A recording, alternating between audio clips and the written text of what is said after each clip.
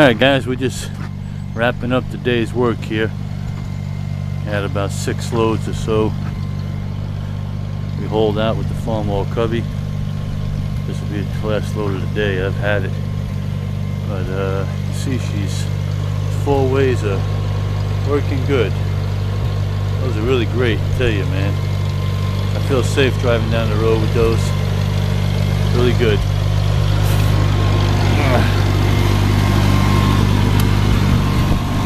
Running good, you can hear. This baby, I'll tell you, man, she purrs.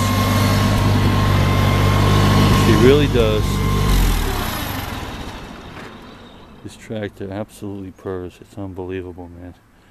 Man, it's just not easy she starts.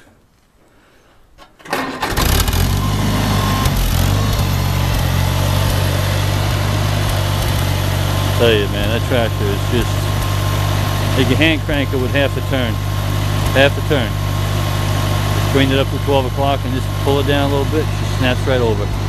So she's been working pretty good. Pulled out quite a few loads today, I don't know, 5 or 6 loads. And actually putting away some wood we've had cut from last year. We just about wrapping it up here, another week or 2 maybe. And we'll be done, so. Cubby's been doing her job. Yes, sir.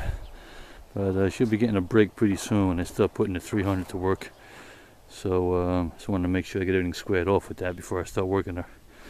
So I just want to do a quick little snap here of the cubby at work. Alright guys, thanks for watching. Welcome, Daniel.